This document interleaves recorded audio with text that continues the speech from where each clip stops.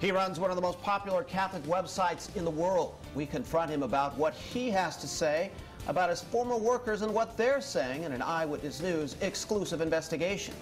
Can we get a word with you? In the past, Michael Galloway has literally run from our questions. Any comment? But for the first time, he decided to talk. Go eat some tacos. You're a little angry, little Hispanic man, Geraldo. You don't know me very well. Is your name Geraldo? You don't know me very well. Is your name Geraldo? Is that how you treat like a pinhead. You are a pinhead. Is that how you treat your employees You here are by a calling pinhead. them? Anything else to say, Mr. Goodbye, little Galloway? man. Go eat some tacos. Galloway, can I ask you a question, please?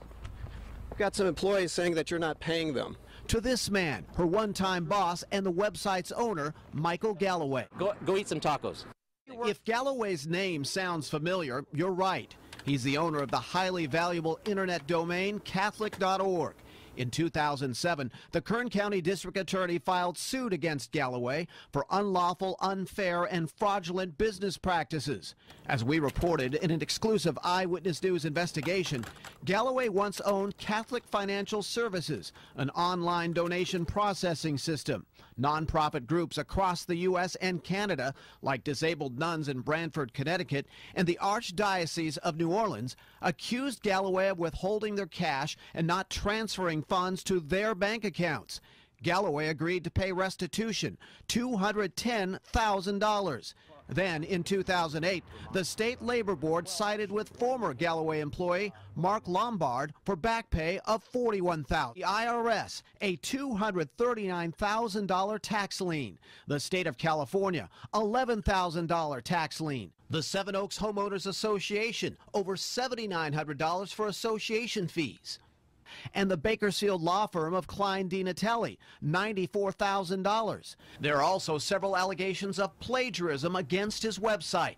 Emails we obtained by the Huffington Post, CNET, AOL, to name a few, all accuse Catholic Online of stealing their work. But former workers stress more than anything, it's Galloway's demeanor alleging a hostile work environment. I mean, look at me, I'm sitting here in jail. And I didn't do anything. Shackled and in jail, a distraught Jennifer Wood arrested and accused of threatening to kill her former boss. And I don't understand how he can call the police and just tell them that I said I was going to kill him, and they didn't even want any evidence. They just come and get me. After 2+ years selling advertising for the website Catholic Online, she found another job, quit, and asked for her final paycheck. Claiming she was owed for 3 pay periods over $5,100, she sent email after email. Did you threaten Mr. Galloway? No. Fast forward to today, and Jennifer Wood, who admits she's no angel, serving 3 years probation after firing a gun in the presence of her ex-husband, says Galloway is less than truthful. A copy of a paycheck she supplied to us shows a signature she says belongs to Michael Galloway. And this email responding to Wood, dated June 20th, saying your check was put in the mail, shows it came from the Catholic Online accounting department. There are several employees, Mr. Galloway, that have contacted us. Yes, it is. What do you mean several employees? Several employees have contacted us. Okay, about what? About the fact that you're not paying them what you owe them right now, that you're behind on You know payroll. what? They have a legal remedy. That's happening all around the country. With the payroll situation being what it is, everyone is very much in limbo. Nick Leyendecker says Galloway owes him, too, roughly $5,000. He worked off and on for 18 years as an independent contractor, managing Catholic Online's network servers and systems infrastructure. He, too, recently quit.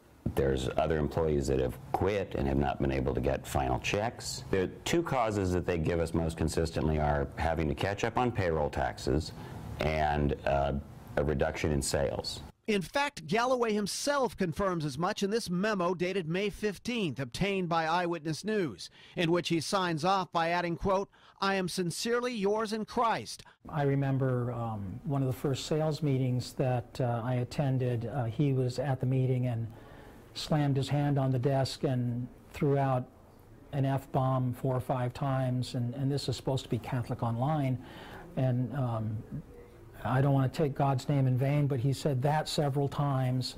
about how we were screwing him and taking money out of his pocket. Steve Miles says he worked 20 years as a salesman for a large national packaged goods firm.